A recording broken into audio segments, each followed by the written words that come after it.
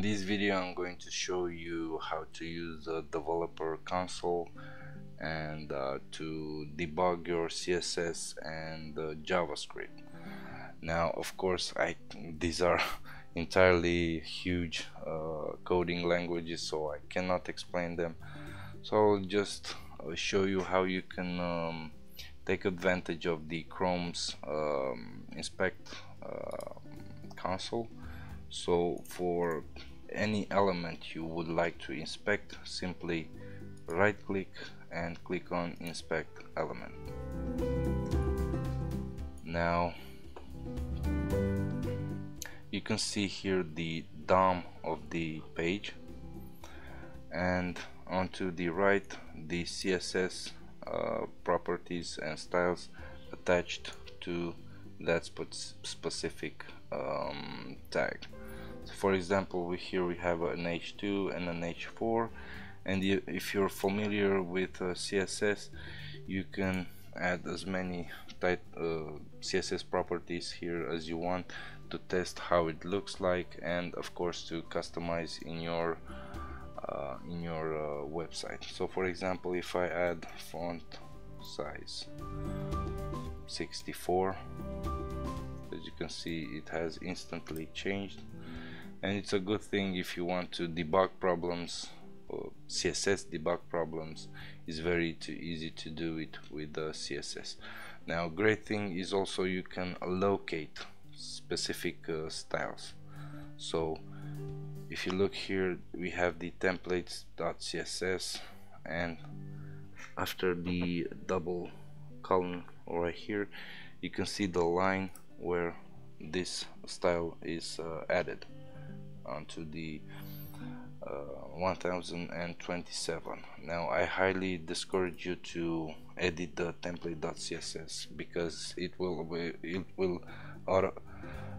most likely be updated, so any change you add here as rules, styles and so on, they will be overwritten into the next theme update.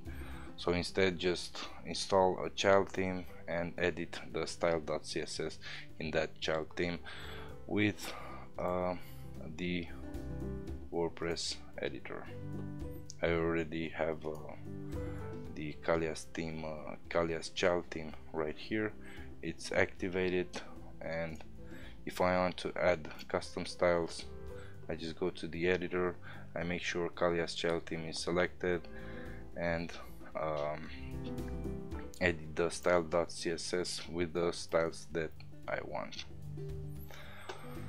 So this is how you can use on the CSS side.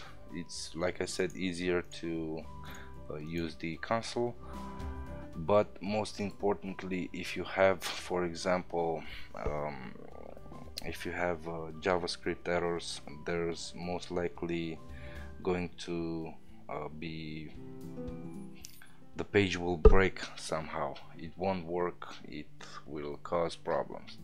So you can see here, if for example this is just an error if which says that failed to load a resource, and by that resource it means a style sheet right here. So it's not actually a JavaScript error. Now let me just provoke an error right here into the console. If, as you can see, unknown syntax error because there was something missing. This is the debugger of the Kallyas, the Chrome console's debugger. Yeah. So if you see errors like this which are related to the JavaScript, it would be better if you can point us these errors if you are having trouble with them, and post them onto our forums. So there are actually tons of tutorials on Google.